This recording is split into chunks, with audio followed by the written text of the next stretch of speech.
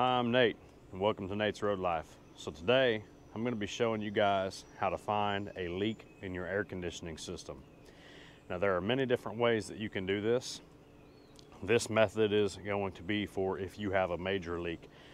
Now, probably the most common is a small leak, and you just fill it with refrigerant, or it would already have refrigerant in it.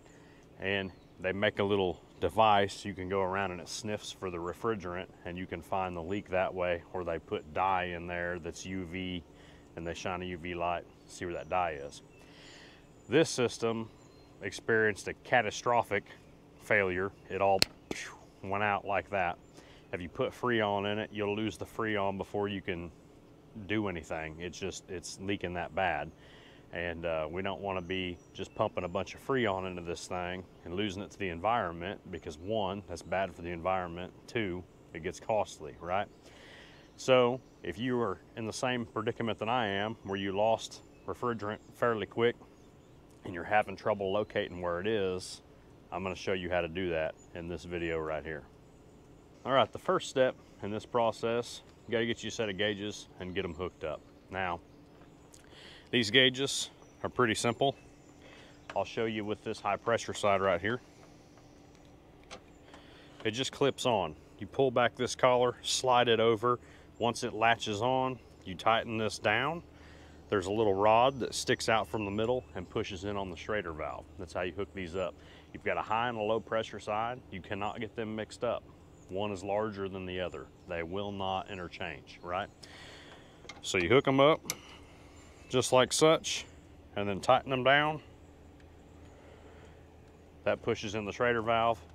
She's ready to go. Next step, what I did, and you can probably do this any number of ways.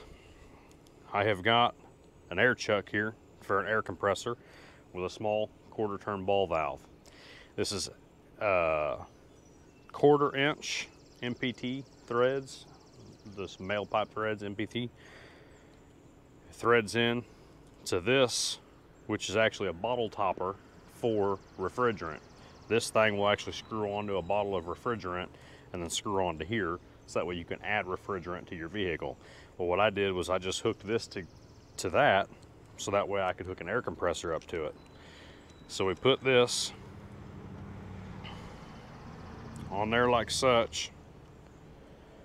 Now I can hook an air compressor to this, and I can put pressure in the system. All right, so now that we got this all taken care of, we got an air hose, we got an air compressor. Now I turn that air compressor, the working side of it, down to about 50 PSI. That way I can't put a ridiculous amount of pressure in this.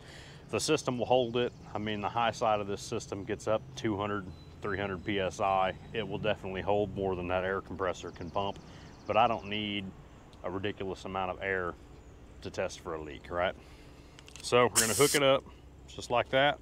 She's hooked up, ready to go. Ball valve is turned off, okay?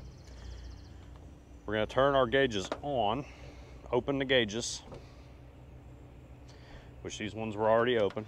These are rental gauges from O'Reilly's, by the way. You can rent these. So now that them gauges are open, our lines are hooked up, ready to go.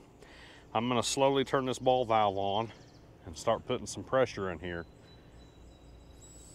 You see that needle come up?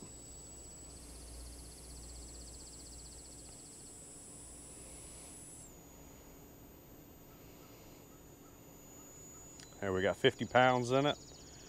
I'll shut these gauges off so that way I don't have to worry about bleeding back through here, because it's leaking out of here a little bit.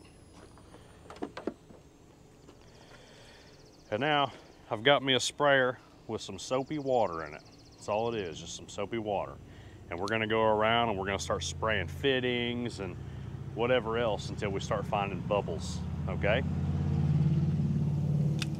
All right, so I have tried to get the camera down to where you guys can see this pretty decent. Right here where my finger is, there's a hole in this AC condenser. I don't know how well you can see that on camera, but there's a big old dent where it got hit by a rock or something.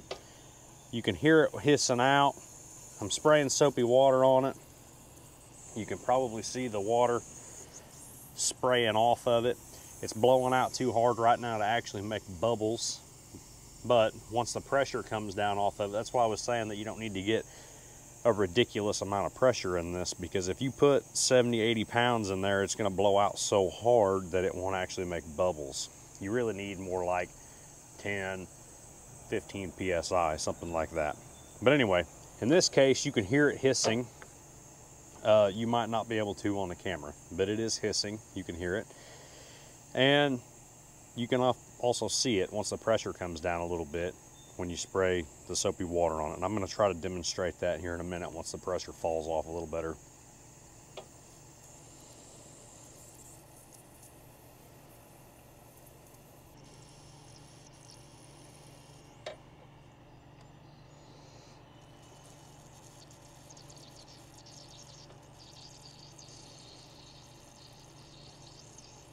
There you go. Now we're down to about 5 psi or so.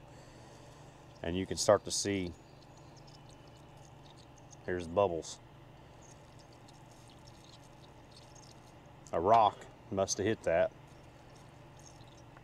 Put a little dent in it. Poked a hole. So, this truck needs a new AC condenser. So that's all there is to it, guys. You guys got you a leak. It's a major leak. You can't use freon to detect it some way. This is a pretty easy, cheap method. Mainly tools you're gonna have laying around a shop, tools that you're gonna need to service this AC anyway. So we're about to change the compressor in this truck, or the condenser I mean, in this truck, since it's obviously leaking. If that's something you're interested in, that video will be coming shortly.